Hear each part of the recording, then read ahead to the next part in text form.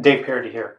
In this video, I want to show you the thinking behind one of the visuals that I teach in my FinancialViz courses that really always gets a very positive response, and it is creating multiple diverging bar charts to show variance.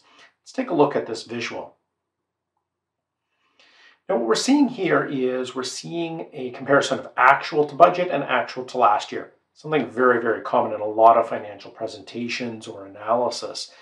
Everything you see here in this visual is one chart.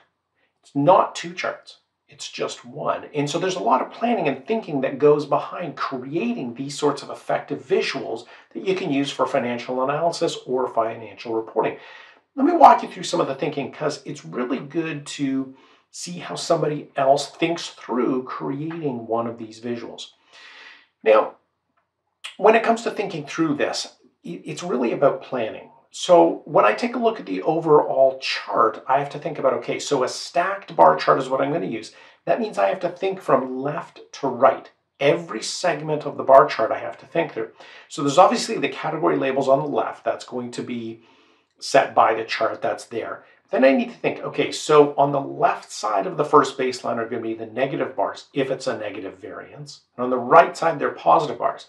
Then I need a separator space between the two sets of bars. And I've got, again, the negative bars on the left side of the second baseline and the positive bars on the right side of the baseline. Now, when I'm thinking about a bar, for any particular row, it's either going to have a value of positive, in which case I'm going to have a spacer bar, which means it's an invisible segment. An invisible segment that takes the place of what would be a negative bar so that the positive bar starts at the baseline. And the positive bar isn't necessarily going to be the longest one, so I'm going to likely need a spacer after it so that I can line up the separator, and then the next set of bars are all going to line up. If it's negative, well, I'm going to have that spacer that isn't going to take up the full space. I'm going to have my negative bar, but then the second spacer, spacer 2, is going to take up the full space of where the positive bar would be. So I'm thinking through this and thinking about all the different data series I'm going to need in order to properly segment every one of these bars and make sure that I've taken into account the different situations. So when I actually take a look at all the data series that are going to go into that stacked bar chart, I'm going to have a total of 9 of them. I'm going to have spacer and negative bar value on the left side of that first baseline. Then the positive bar value in the spacer 2. Again, I'm going to have to calculate when each of those is used. Those are the first 4. Then I've got my spacer 3. That's my separator that's going to be consistent. And then I've got the same set of 4 for the second set of bars. So I'm thinking through, and it's like, okay, so I've got 9 of these data series. Now I'm going to have to add on 4 series of labels. I want to custom format the labels, the data labels, for the negative and positive bars, both the first set and the second set. There's a total of 4 there. And then I'm going to have 3 more data series. Data series to create the baselines, baseline 1 and 2. Those are data series, and the headers above to describe, well, what are these variances showing above the first set and the second set. Those are going to be scatter with straight lines type of charts. So I'm actually combining 2 different types of charts here, the stacked bar chart and these scatter with straight line charts, putting them together. So let's go back to our visual here and see what does this actually look like. So here's our visual. Let me start pointing out where we're seeing these different data series or sets of information. So it starts with our category labels. That's pretty standard in any sort of a bar chart or stacked bar chart. Then in this area here to the left of that first baseline, that's where I'm going to have my spacer 1 and my negative bar number 1, if it's negative.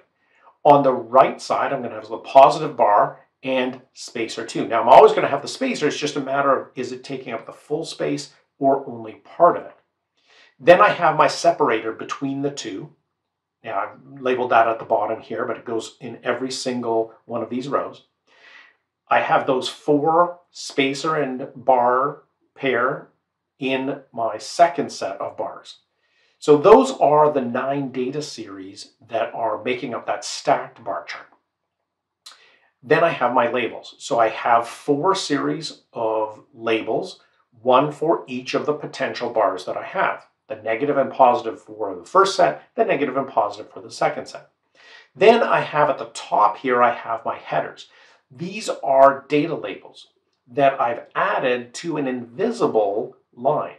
So in addition to the invisible spacers, I also have an invisible line, allows me to position those headers right above the baseline. And then down at the bottom here, I have my baselines. The baselines are lines drawn on the chart. So all of these data series and label series combine to create this chart after some careful planning and thinking through. And what I'm really doing here is I'm leveraging the advanced Excel chart skills that I teach in my FinancialViz courses to create this very effective visual. 4 categories here. First of all, using invisible elements to position visible elements. Notice I used those spacer segments that where you're never going to see them, but they are there for a purpose. The purpose is to position the visible elements that you are going to see. Second is multiple data series. In fact, I have a dozen data series and then 4 more, which aren't data series, but they're series for labels. Why do I have so many? Because each one has one specific purpose and one purpose only.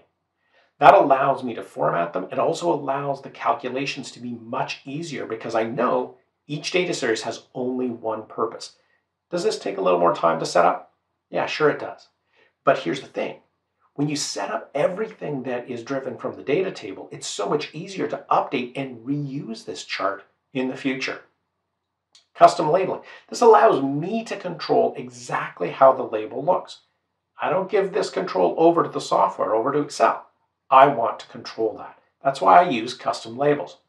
And then finally, as I said, I combine different chart types, a stacked bar chart and a scatter with straight lines here, to create an effective visual that is going to be used for analysis and for reporting. This has been interesting to you if you want to explore how your organization, your team can create more effective visuals using the tool you already have, Excel. Just go to the website, FinancialViz.com.